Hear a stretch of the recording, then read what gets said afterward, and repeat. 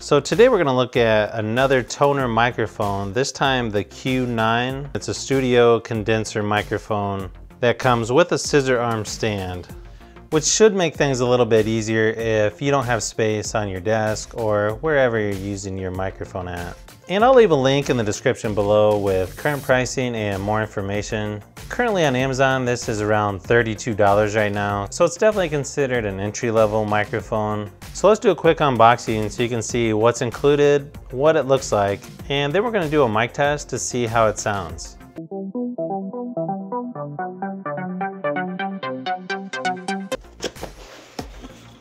And it does come with a user guide that says this works with USB 2.0 and it'll work on Windows and Mac.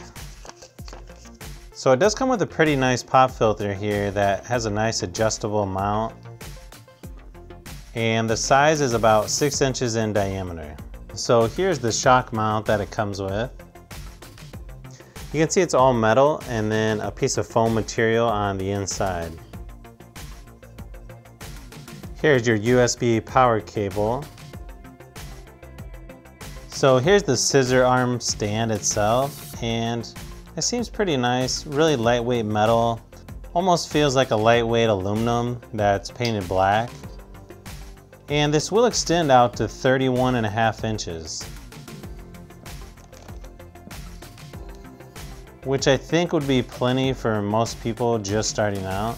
And here's the clamp, which you can attach to your desk or wherever you might be using this microphone. And it also comes with a foam pop filter. And here's the microphone itself. You can see it's a cylinder shape. Here on the side, you've got a volume up and down button. And on the end is where you plug in your USB. So this microphone does have a little weight to it, so it definitely feels like it's a little more high quality than I thought it would be, considering this is only around $32. One thing that they want you to know is when connected with a laptop, you need a phantom power to provide enough power, or your sound volume recorded might be low because the kit's voltage required is 5 volts.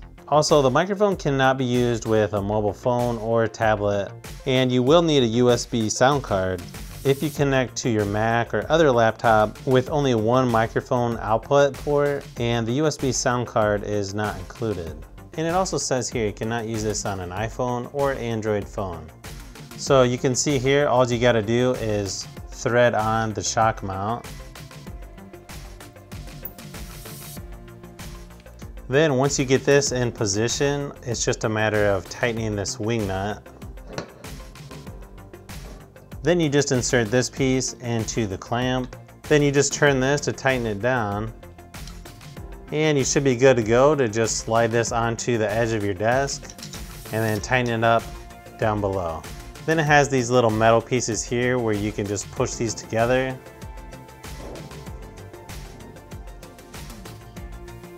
As you can see, once this is mounted, you can put this in just about any position you wish. Then once you have it at the right angle, just go ahead and tighten these up and you're good to go. And the nice thing is, if you short press the volume down button, it works as a mute, or if you long press the volume up button, it also mutes the mic. You just want to make sure when you put it in the shock mount that you can still access the volume up and down buttons, because it's a little bit easier this way versus the other way.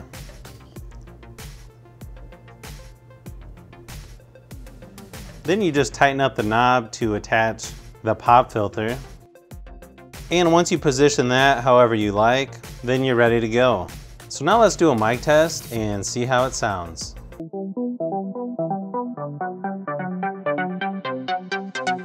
This is a mic test for the Q9 TONOR USB microphone. This is a condenser microphone that's used for gaming, podcasting, music, streaming, YouTube, and can also be used for Skype and Discord. This comes with a pop filter screen, a scissor arm stand, a shock mount, and USB cable to connect to your PC. Now the nice thing about this microphone is you can position the mic in just about any position. It can be facing up or it can be facing down, sideways, pretty much however you would like. Another nice thing about this microphone is you don't need a phantom power supply, where originally I was having some issues with the volume being too low on my computer for Windows 10. But after messing around with it for a little bit, is when you right click on your speakers in Windows 10 and then go to Open Sound Settings, down at the bottom you'll see a button that says App Volume and Device Preferences. And you just want to make sure that the input is switched from microphone to the Q9 1 microphone, because there's another generic microphone right above it. So that's just one of my tips if the volume on this microphone is too low on your computer. So you can check the description of this video for more information and current pricing.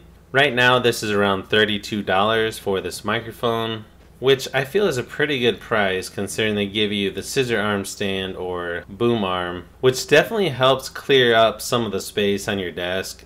I'm going to do a quick test now of just typing on the keyboard.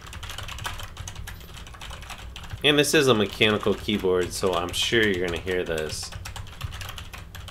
So hopefully that gives you a better idea of the Q9 TONOR USB condenser microphone. Don't forget to subscribe and give a thumbs up if you haven't already. This is Brian from Fishbee Productions. Thanks for watching, and I'll see you on the next one.